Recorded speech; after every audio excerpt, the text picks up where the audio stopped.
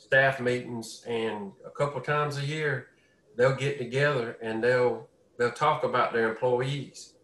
They'll actually rank the best on their crew, and then they'll act the older people or the older crew members, and then they'll rank the newer guys to see how they're doing. Mm-hmm. So all of them are paying attention. They're taking notes. They're watching what you're doing.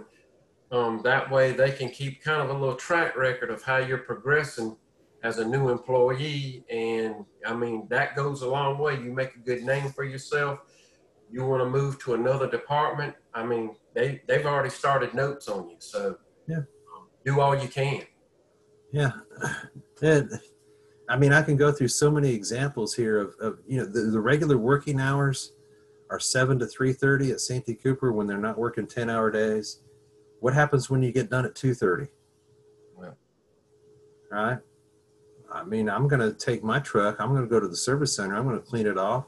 And if I'm done at 3 o'clock, clean it off, I might clean out the cab. All right. And then I'm going to take it over to the fuel pump, make sure it's got full of fuel. Then I'm going to ask my buddy on my line, that's working on the crew with me, hey, man, you need to load up anything for tomorrow or need any help with anything? It's kind of one of those things, I could go to the country store, mm-hmm. go behind it and drink a soda and eat some crackers. So you just got to keep moving. And you got to, not only are you under the watchful eye of your supervisor, you're under the watchful eye of your crew also. And if you get that crew camaraderie, you get a fine-tuned crew of people that are going to be working with you, guys, your day will be so much better. Okay. My buddy at Santee said every so often they try to rotate the crews around so you work with everybody. Yeah, they do. They do a once a year rotation of crews. I'm not sure 100% of the timing on transmission. And what you'll do is, this is the way I did it in my area. You had an overhead crew. I had 2 overhead crews, 2 underground crews, and 3 service crews. And what you try to do is you try to rotate those crews members around. First, you get different supervision. Then you get different crew members to work with. Now, when I say underground, through the course of the year, I asked my area coordinator, who was coordinating the jobs for me, I said, every so often, throw a pole change out in there. Get them off that underground for a little bit, make sure that they get some overhead work done. So, it's kind of like the organization that you're going to go to. Santee Cooper was more in, Robbie, I know you can jump in on this too. Santee Cooper really wanted a well-rounded employee. Exactly. To where if they got up to that line technician B and that line technician A status, and you sent them out to do something, they knew everything from setting a meter to changing out a 50-foot pole with a 3-phase bank on it, triple circuit. Right. That's rather difficult. Yeah. So they wanted a real good, well-rounded employee. Some other organizations, if they're going to stick you into an underground crew, you're going to stay there and do underground, and that's it. Now, Professor V and I have spoken about this before. We actually got into the processes where we were building substations. Okay. The line crews were building substations. We were doing transmission work. It's just the fact that you've got an employee that's just a lot more knowledgeable in an emergency situation, can take care of things where you don't have to be waiting around for somebody else. Professor V, anything you'd like to add there?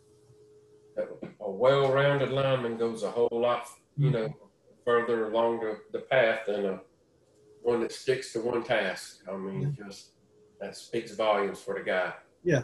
And it's going to push you up the ladder quicker. I know we're kind of dwelling on this a little bit, but the subject has come up, and I like the way Professor V, relates it to the yard out there. How long did I work for Santee Cooper? Anybody remember? 37.5 years.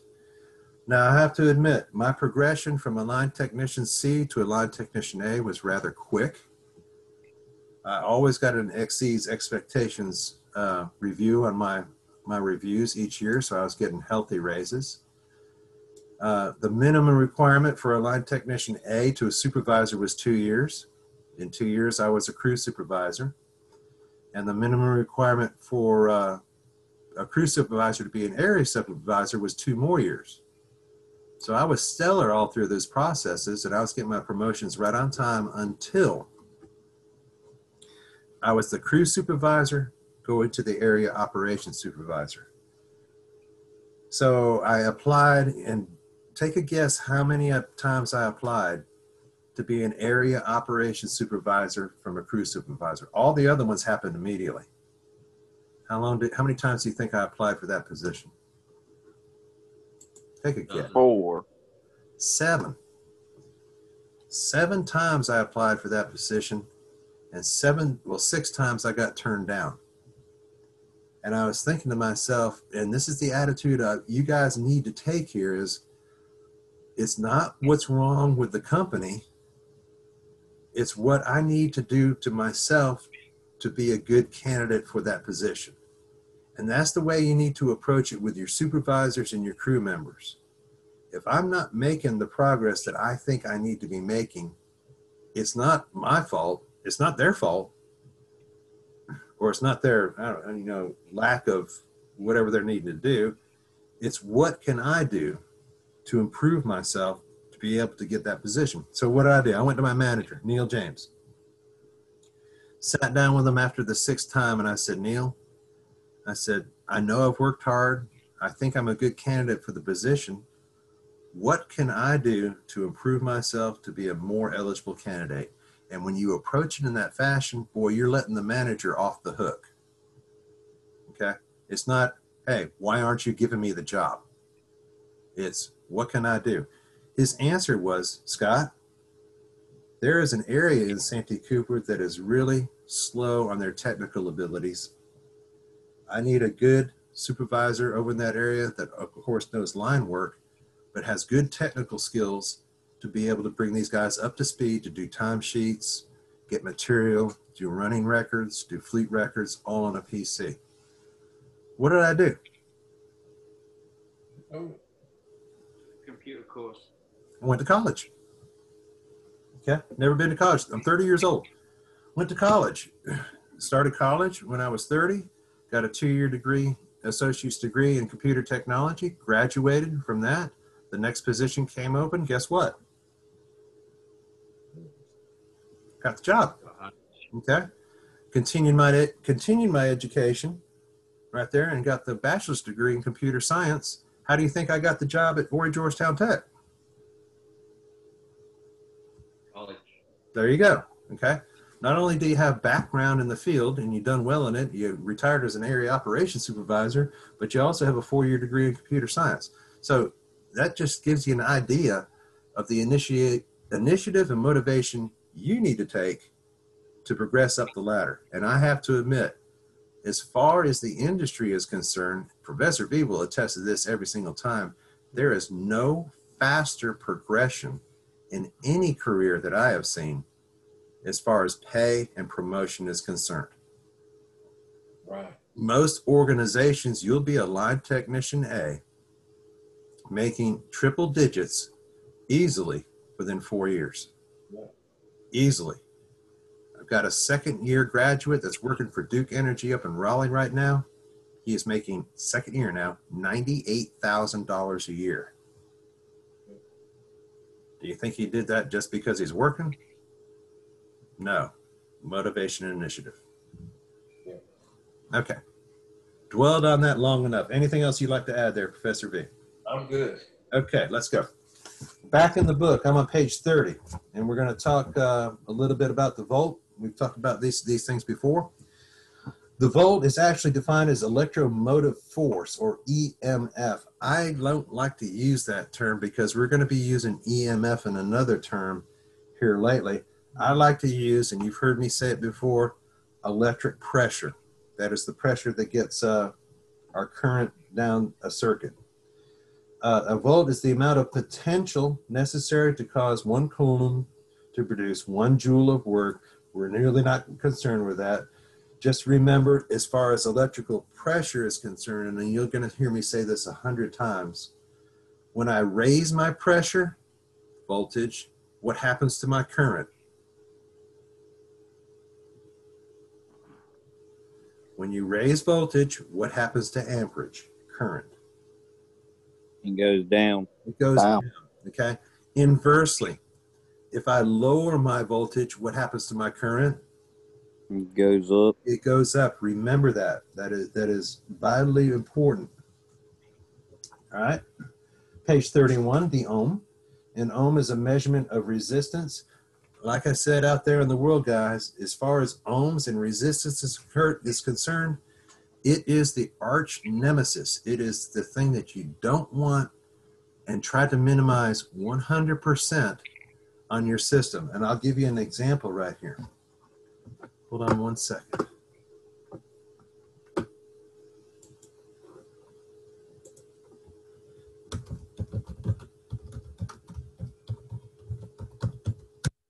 Let's see, images. Here's a great one.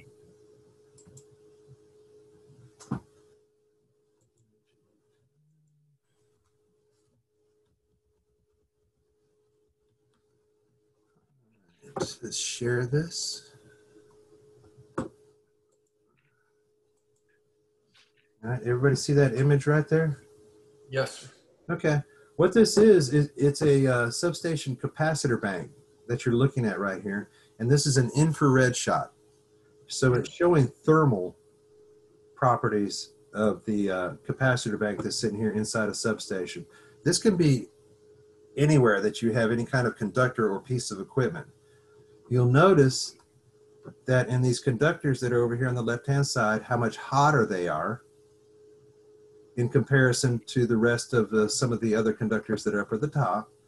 Even some that are coming off the top of these cells right here are hotter than others. Well, when I say hotter, what's being produced? Hotter, heat, okay? Heat's being produced. And heat requires electricity, voltage, and amperage. It's an actual wattage. That's going to, it's like your stove working. All right, you look down here at the bottom, the top of this one, that's a little bit hotter than the rest of the cells. You look at these down at the lower right-hand side, those are a little bit hotter than some of the other cells that are in this capacitor unit. What's causing the heat to happen? What did we just talk about? Resistance. Resistance in ohms. A bad connection, an improperly tightened connection, a connection that wasn't cleaned before it was put in there. There are poor connections that are going on in this process. Who's paying for all of this heat that's being dissipated? The consumer. What was that, Paul? The consumer. So we are. No, The power company? these guys, this is on the system. It hasn't reached your house yet. Oh, yeah. Yeah. The So here's- power company is who's paying for it. Yeah, there you go. These are losses that the power company is having to pay for. This is just one substation and one connection of hundreds of, I would say the millions of connections that are being made on a system within a company. And it's just due to resistance and improper cleaning. Sometimes it's improper sizing of conductor, but improper cleaning and connections, and it's creating resistance. All of that's being lost in heat energy. And heat energy is just pretty much going up in the air. Well, the generating station is making it and is paying, is having to make something that's not being consumed by the customer. So they're having to pay for it. Companies are very proactive of measuring how much they put out on the transmission and distribution system and comparing that to how much the customer is using. So there is a number out there that if my system, and I'll just throw some arbitrary numbers out there, that if my system is producing, generating and transmitting 1 million watts, and my consumers are only using 990,000 watts, where's the other 10,000 watts going? Losses on a system. That's why, and there are companies that do this, there are some linemen that do this through the course of their career, especially in the substation field, that actually infrared substations and lines and they will identify the problem, and maintenance must be performed to get rid of that resistance and clean up that heating. So that's resistance as far as the utility system is concerned. Guys, bad systems with high resistance values that don't infrared and have a lot of losses, we're talking hundreds of thousands, if not millions of dollars lost per year just because of system losses. So we want to try to eliminate as much resistance as possible in our system. What does it boil down to as far as alignment is concerned? Professor V can jump in on this one too. Cleaning your conductor. Clean. Yep, wire brushing your conductor before you make a connection. Making your connections tight. I don't know how many times, and this is probably something I can bring up now. When you frame up a pole on the ground and you put your clevises on it, put a wrench to it. There's no need to, put a pole up in the air with a set of clevises on it and you haven't tightened up the nuts and bolts. Yeah. You tighten a dead end shoe down, you put your wire in the dead end shoe, well, don't tighten two, tighten all four and tighten them tight. Now, you haven't got to wrench the guts out of it and break it, right? But get it good and tight. And you'll know what that feeling is when you do that. It kind of irks me sometimes when I see something kind of a cross arm that's mounted on a pole and the through bolt's not tight. Tighten it up. Make sure it's done correctly. Right. All right, next in the book. I'm on page 33, the watt. Wattage is the measurement of the amount of power that is being used. So that's really at the consumer end. Now, I've got wattage losses on my system. You've seen that. But wattage, as far as the customer is concerned, is what's being used at the house, what's being used at Camp 4 for the saws to turn, what's being used at Horry Georgetown Technical College for the buildings to be cooled, all the lights to be on, and all the computers to run. That term is in wattage, and wattage being used, and that's actually how the meter measures it. Wattage per kilowatt hour. I'd hate to know what the electric bill is at that place. We've done it before, and we're just going to go ahead and do it right now. It's kind of cool what the college does, and it really is kind of cool what businesses do. Hold on one moment. This is a good opportunity to do this, to understand volts, amps, and wattage in their process. Stand by. Building 300, which is our usual building 300, I think we calculated right around, and we got meter readings, but we can't do that now. We calculated that's right around $3,000 a month. So here's the deal that's going on. Oh, I'm not sharing my screen, am I? Nope. This is going to involve a little math, so.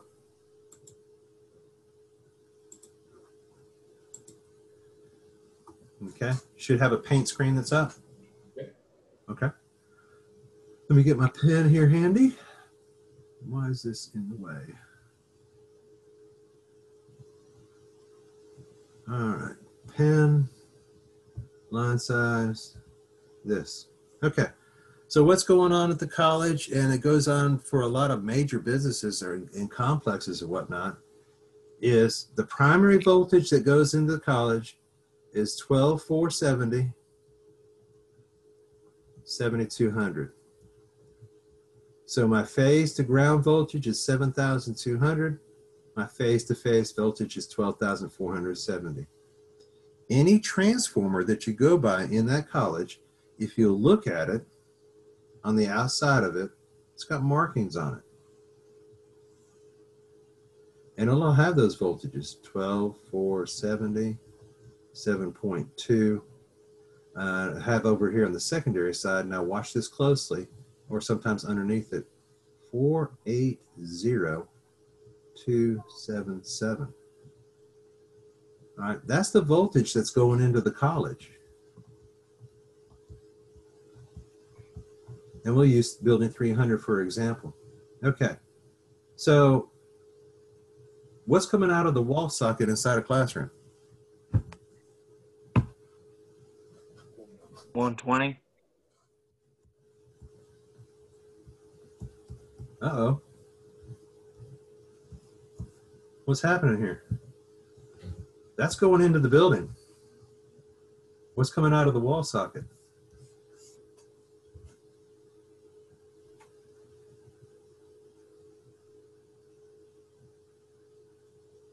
Any theories here? Do they have like a? I really don't know. Never mind. Go ahead and say it. I mean, I think you probably have the right answer. Do they have a transformer kind of Excellent. deal? Maybe. Excellent. Inside building 300 on each floor, they have a 480. Excuse me. Sorry about that. Hold on. They have a 480 to 120, 240 transformer on every single floor of building 300. All right. Those transformers cost about $6,000 a piece. So we're looking at $18,000. That's inside the college. So the college had to provide these. All right. So It's a different kind of transformer because it's inside the building. it's a dry type transformer, and we really won't get into them deep. I'll show you a couple pictures of them, but it's one that's made for being inside of a building, and it's made for the customer themselves. The power company has no responsibility whatsoever inside the building. Those belong to the school. Now, they're highly reliable. Transformers last a long time. Okay, so let's talk a little bit about what's going on here. Say that the college, say going into the college is 1,000 amps at 480 volts. All right, this is just a simple, right here, what do you call it? Ratio. What's the ratio of 480 to 240? 2 to 1. 2 to 1, right? So every one of these, I'm going to have 2 of these. So the college was being used inside building 300 is actually 2,000 watts. I mean, 2,000 amps. Because I'm able to transform inside the college, the meter at the transformer is only registering what? 1,000 amps at 480 volts. Okay, the meter is only registering what? 1,000 amps. That's what makes the meter turn, amperage. Okay, the wattage that you're using inside the college is the consumption. Amps turn a meter. How much am I actually using? 2,000.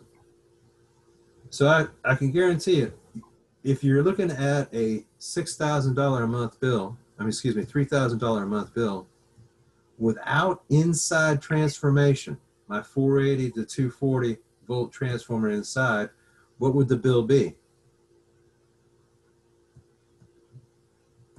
Double, $6,000. So in 6 months, I can pay off these 3 transformers, and for the rest of my lifetime, my bill will be cut in half just because I'm doing my own internal transformation.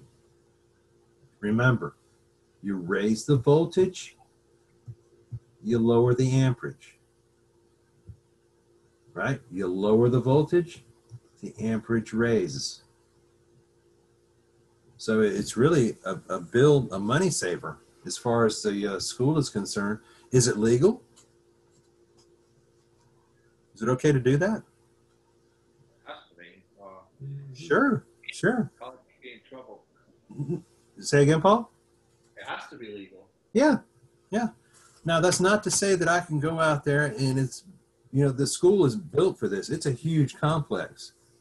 That doesn't mean that I can go out and tell the power company, well, I'm going to buy my own 480 transformer for my house, right? Put it in my house somewhere in a basement or a separate room and tell the power company, you need to install 480 at the pole out there just because I have it in my one house. That's not going to work. because the other customers feeding off that transformer still remain at 240. You can do it. It's going to cost you a substantial amount of money for the power company to take care of you, but really there's no cost savings there. As far as a big service business is concerned, it's all fine and dandy because it's huge. One last example here of this part, and we're really talking about what we're going into in the book as far as doing these types of measurements and whatnot, is, let me get rid of this one. File, new, don't save. We've talked about this a little bit before in math. What are the legal, as far as ANSI, American National Safety Institute, how high or low can I go in voltage? Does anybody remember that percentage? 150%. No. As far as voltage is concerned, Oh, okay. sizing voltage, I can go plus or minus 5%. Okay, so my voltage can be 126 or 114. That's on the 120 side. That's high or low. And what's 5% of 240? 5 times 4 is 12. That's 252. 252.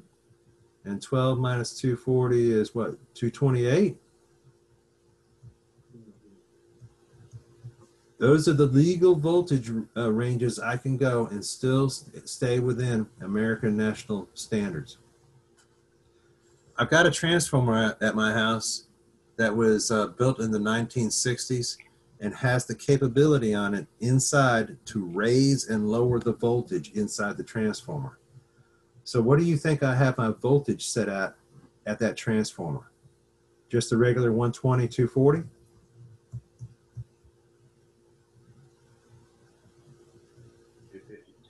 Remember, if I raise voltage, I lower amperage, and if I lower amperage, my meter turns slower. I turned it up to 250. Is it still within the legal range? All right. What happened to my amperage? It went down. Okay. It's not much. All right. It went down. Does my meter turn slower at my house? Absolutely. All day long. It just gives you the general, it gives you the all-around idea that savings can be made and that raising voltage lowers amperage, lower voltage raises amperage. Got it. Okay. So my bill's lower by about, I think, what is it? 250 minus 240 is 10. So we're looking at maybe a 0.4, 0.5% savings every month of my electric bill. Might not add up to much, but still, it's 1 month over year after year after year, it's going to add up. Okay. All right, back to the book. What time are we holding there, Professor B? 1020. 1020. Okay. So we've got down to the watt. All right. Other measures of power. I'm on page 35. There are some other measures of power that you will need to know into the future for conversion purposes. Let me go back to the share here because we're recording. We'll have this on recording too. Screen 2, share, file, new. And there's a chart down there at the bottom of the page 35. This is the one that's most important. You're going to be working with a good bit of motors out there in the lineman world. Is 1 horsepower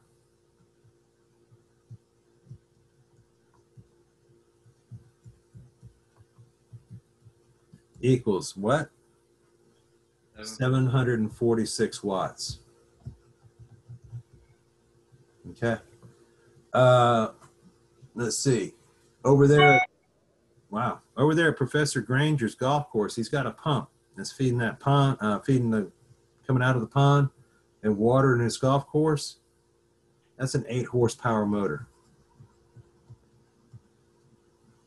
Okay. How many watts is it using when it's running?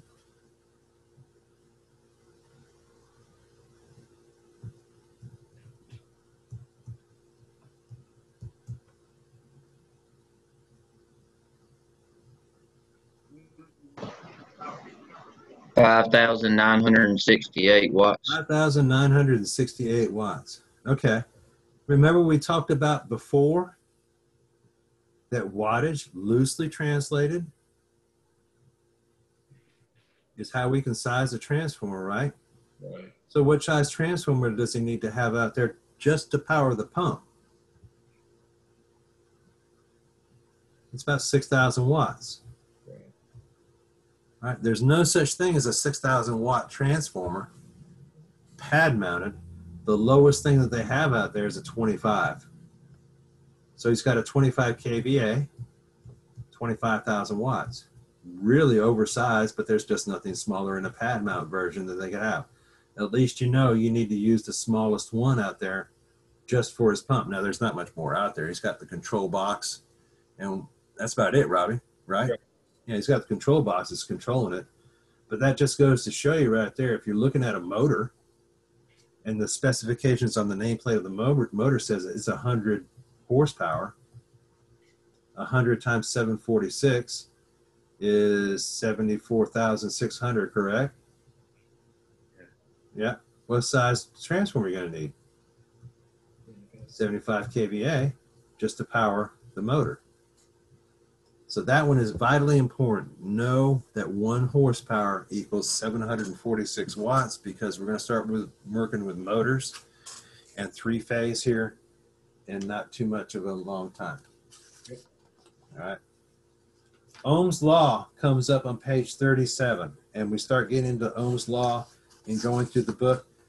Guys, we have done tons of Ohm's law in math. And then when we did the math, we compared it to electrical principles. And that's why I gave you the heads up, even though you might be getting stuff as far as transformers, amperages, and voltages and wattages in ELW 110, it actually carried through some of the processes in ELW 111. Just be aware that when we're working in ELW 111, you need to know what a pie chart is and be able to use those computations to substitute numbers. Again, and I'll stress, when questions come up, you need to have at least 2 numbers to calculate the third value. So if I'm looking for amperage, I've got to supply with voltage and watts, at least. If I'm looking for watts, I've got to supply with volts and amperage. 2 of those numbers must be provided. Mr. Templeton's back. All right, the book then starts going through resistors. We are not electricians. Linemen do not work with resistors. Again, resistance is the arch nemesis of the electrical lineman world. So you will not need to know all the banding of resistors, potentiometers, variable resistors. Resistors are mute in the electrical lineman world. There will be no questions regarding resistors. I can guarantee you that. All right. Take a look at the time here. 10:26. We'll go ahead and take a break, and we'll say, let's go ahead and just say 10:40. We'll come back. Break time. See you back here at 10:40.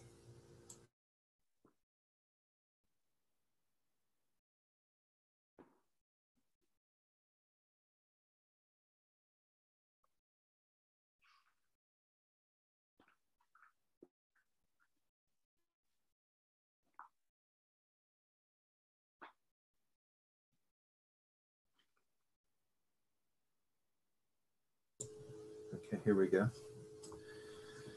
All right, so what was Hurricane Sandy, 2012? Yeah, something like that, yeah. Yeah, 2012. And I'll try to condense this down the best that I can. So Hurricane Sandy came in 2012 up there in New York, and it is obviously, if you haven't heard about it, don't know, it was very destructive.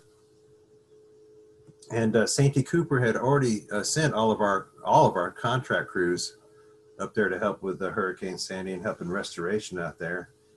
And about a week later, the president of the Horry Georgetown area, my manager, and all the area operations supervisors were in a meeting about getting work completed because all of our contractors were gone. Well, during that meeting, the president got the phone call that they needed additional help up there in New York, and they wanted to get 5 crews, 5 Santee Cooper crews, to go up there and give assistance, and that totaled about 25 employees. So the president, relayed that along to us, and my manager was there, and he said, well, let's go ahead and start getting, crews together and get them prepared to go up there for Hurricane Sandy. Everybody the 4 operation supervisors and everybody walked out of the room. We were done with our meeting, and I stepped down to the manager's office, and I said, I want to go to New Jersey. I want to go up there to Hurricane Sandy. I kind of wanted to go to volunteer basis. And he was receptive to it. None of the other operations supervisors really stepped into it. He was receptive to it, and I've got up on my screen, you'll see right here, we'll talk about this in just a moment. He said, Scott, I'm pretty sure I won't be able to pay you overtime. I said, that's fine. I just want to be up there with, the crews that are up there. And he said, okay. So there's two kind of situations going on here. As far as alignment is concerned, your C, B, and A, and other, classification linemen, as far as they're concerned, they're considered what they call a non-exempt employee. And a non-exempt employee works on a per hour pay basis, plus they get overtime at time and a half. Now, watch, in some organizations, that can turn into double time. Depends on what the situation is. So for an example, if you're making $20 an hour and you go into the overtime status, you'll be making $30 an hour. And in some cases, depending on the approval of it and the company, that $20 an hour will turn into $40. Now you start getting up in the supervisory level. Crew supervisors in this situation, they're going to get overtime also because they are directly supervising their crews through the storm, and the supervisors do work. I mean, they're in a bucket, they're doing work. Myself, though, I'm an exempt employee. So I'm making salary and no overtime. So regardless of how much time that I work, how many hours per week am I going to get paid for? 40 hours per week. And we were up there for 3 weeks. With companies are concerned, as far, we're not doing this for free. And the company organization up there is Ohio Power and Light. So when everything's said and done, Santee Cooper is going to send Ohio Power and Light a bill for the work that they've done, and they're going to do it by classification. So I've got 10 line technician A's, I've got 7 line technician B's, and I've got a 17 8 line tech. They're going to do all that billing based on their salary and the pay that they get. So they had to give me a title when I went up there, and they gave me the title of safety director. And that's pretty much what I did. I visited all the crews, of course, get a material, anything that they needed, went around the crews, and I was a safety director. But still, what am I getting paid for? 40 hours a week. All right, and understood that. Now, that does not mean that I went up there and didn't record my overtime. Their working hours during that situation were 16 hours per day, including weekend.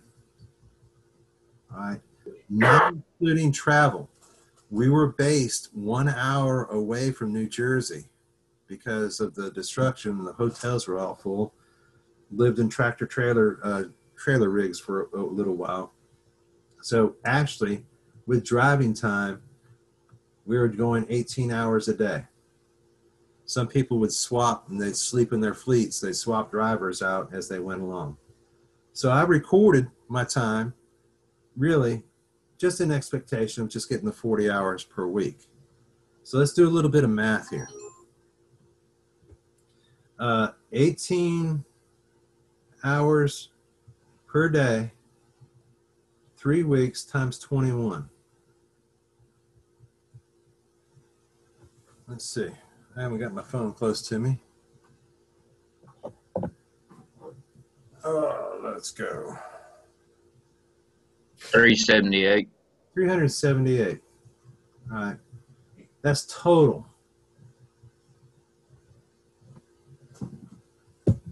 So I need to subtract out 40 hours per week because those are regular hours. So what's 40 times 3? 120. So overall, I work, let's see, 8, 5, 258 hours of overtime. 120 regular, 258 overtime. All right. I'm getting paid for regular. That's all. Overtime, I'm really not expecting. Got back.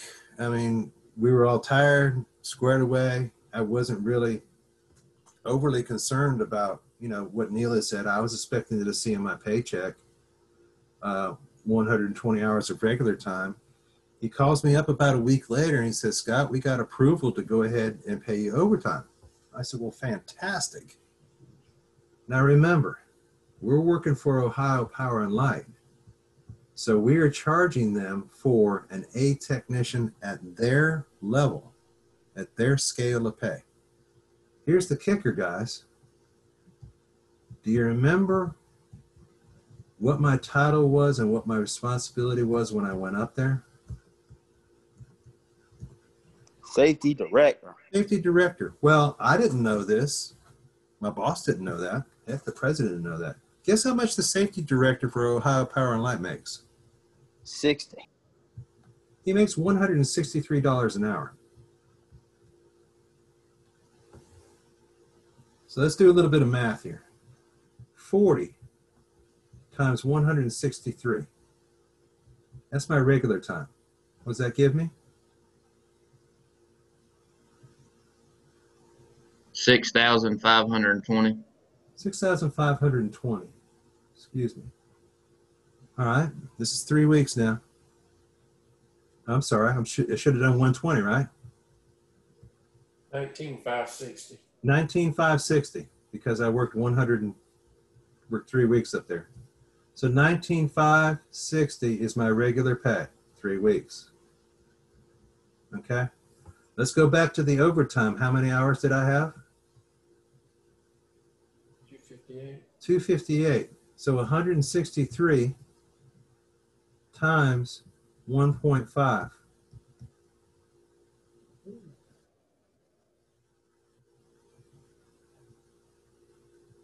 Anybody? 244. How much? 244. $244 an hour. How much overtime did I have? 258 times 244. 63,081. 63,081. Add 19, let's see, 1, 14, carry the 1, 6, 9 and 3 is 12, carry the 1, 1 plus 1 is 2, 2 plus 6 is 8. Guess how much money I made in a 3-week period? Can I ask a question? Sure. What'd you do with all that money? Say again? What did you do with all that money? First, I called up my HR department and claimed 15 dependents. So we get taxed so bad. The second thing is I paid off a lot of loans. Paid off a car. In fact, I paid off a car, paid off 2 cars. In the full scope of this, guys, it just goes to show, now this might not have happened. But for one, and to be honest with you, I wouldn't have been upset if it didn't happen. I mean, even the 19,560 in 3-week period is substantial. At the regular time, they went ahead and decided to go ahead and give me the overtime at their safety director level. It just goes to show you, if you put your foot forward, and you people putting your foot out, not an expectation of getting anything back, eventually things will pay off. $82,641 in 3 weeks. So you didn't go to the club or nothing? No, I don't go to the club, buddy. Oh. Sorry about that. I took it and did the best thing you're supposed to do with it. Saved some of it, paid off loans with it. I couldn't be that responsible. But that's a true story.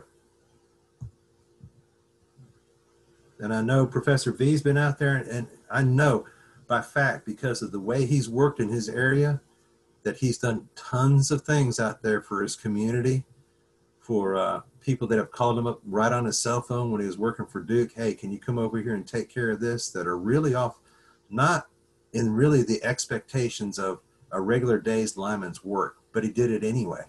Yeah. One was for customer satisfaction, and eventually it pays off in the end.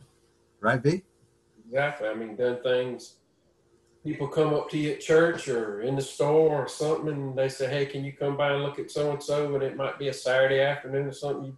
You put a lot of your time into it. It is a customer-oriented, job you're in. You do all kind of things that you wouldn't be expected to do in other jobs. I mean, you may not be on the clock, but you'll get it back one way or another. Mm-hmm.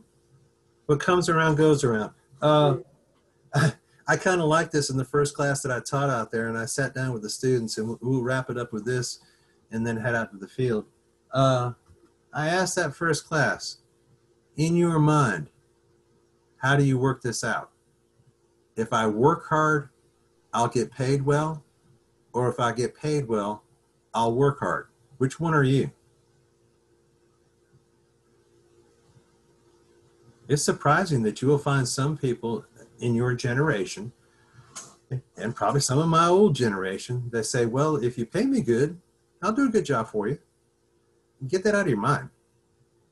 I mean, you're going to be starting at, even though it's pretty good, you're going to be starting at rock bottom. And the more you work, the more you learn, the more initiative and motivation you have will increase your pay substantially, but it won't happen if you just sit around and just kind of go through the motions. There are plenty of jobs out there, and Professor V is well aware of this, that have seen line technician C's that have been line technician C's for 30 years. Yep. If you want to be that way, have at it. That's not in my attitude. Eventually, and this is my plan for everybody, I want you to be a supervisor. Yep. I want you to be the boss. You go to Moore College, I want you to be the manager. I wish I was the manager. I didn't have enough college behind me. I want you to take out there what is right for the getting. Okay. Anything more that you like to add there, Professor V? I'm good. That was good last comments. Okay.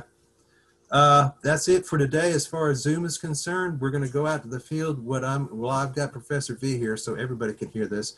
Professor V, what I will do is I will make a 10-question quiz. Okay.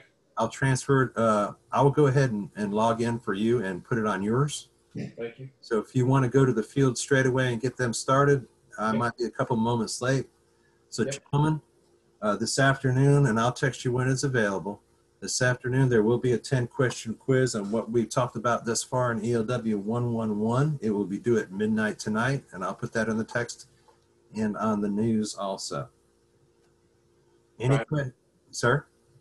I just said right on, and guys, we get out on the field. Let's try to finish up that last row of poles and get some wire started. Any of you guys that haven't climbed yet or haven't done much, you need to get on it. Let's get with the climbing. And one more statement I want to put out there. Guys, Professor V and I, even though we've got tons of experience in the industry and, know we're doing pretty well, we are open to ideas. Yep. And when I say improvise, overcome, and adapt, I think a couple of you saw that yesterday. I had 2 poles with guys on them that were ready to tie wire in. And in order for that to happen, the wire has to be up to sag. It has to be under tension. And if you think of a solution to be able to take care of something, that's just one example, to take care of something, run it by us, make sure it's safe for you. But what I did is I took and I tensioned that wire to the pole that it wasn't up on yet, so those guys could tie their wire in and come down. That's just, I love it when I see guys come to the process of, I want to work something out in my mind and it's going to get done. Yeah. Those are great things when it happens out there. You guys are more than welcome to bring us new ideas. Yeah. You've seen how double arms are constructed on a pole. I had 2 students come to me and say, well, why can't we just take both cross arms off at the same time, lower and raise them? I thought to myself, sounds like it's going to be pretty difficult. That's a lot of weight. We tried it. We got it done. But I give more weight to the guy that came up with the idea. It was rather difficult. I said, let's try it out. Let's see what happens. But I'm glad that guy put his mind to it, just to give the incentive, initiative, and motivation to say, can I do this any easier if I take both arms off at the same time, take the center bolt out, lower both those arms at the same time? We're looking at about 100, 125 pounds, and then raise them back up and reinstall them. Rather difficult. Yep. But they thought of it. You guys need to put your minds in that mode also. All right. Any questions? With that, gentlemen, we'll close, and we'll see you out at the field 12:30.